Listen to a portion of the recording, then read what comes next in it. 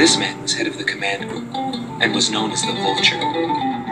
Schwartz team commander, Dominic Zubov, former member of the Belkan Air Force, 13th Night Fighter Air Division, 6th Tactical Fighter Squadron. He fled after the final battle in order to avoid prosecution for various war crimes. He is still on the run and being hunted as an escaped killer.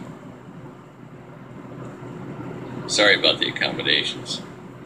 Goes with the business. I'm not active during the day. Back then I was a shadow assassin, an escapee killer. Given the order, I'd even shoot down my own comrades. I received an order to take down deserting craft on that day. It was a typical assignment.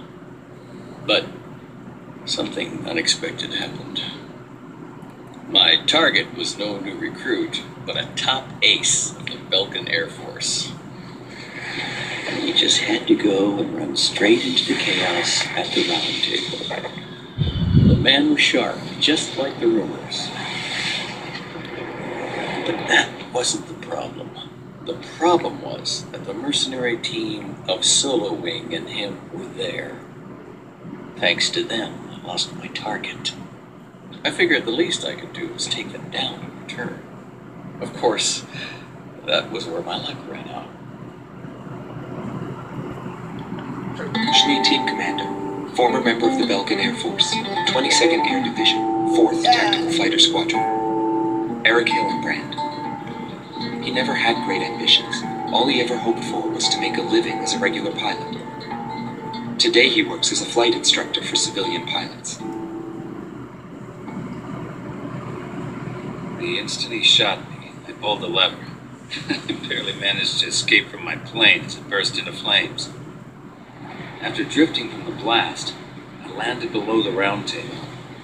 It was a wide open, barren wasteland. How long would I have to wait for a rescue party? Radio interference within the round table was fierce. The odds of a distress signal actually reaching anyone was low. I was at a loss for what to do. Anyway, I'd really gone out with a bang this time. I took that as a sign it was time for me to retire.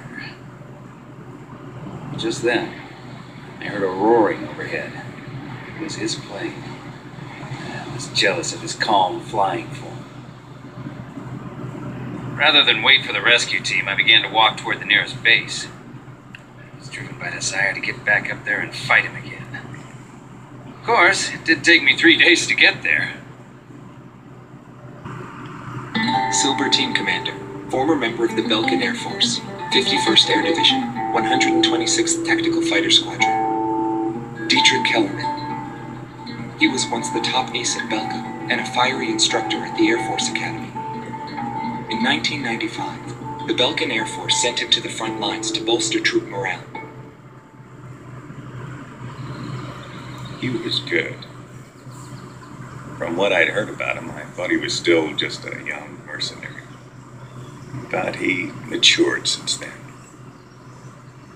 He still wasn't perfect, but I could see he had come a long way towards understanding the rules of combat. What's important on the battlefield is to let go of hate, to survive, and to adhere to the rules you've set for yourself. These are the rules I've taught my students.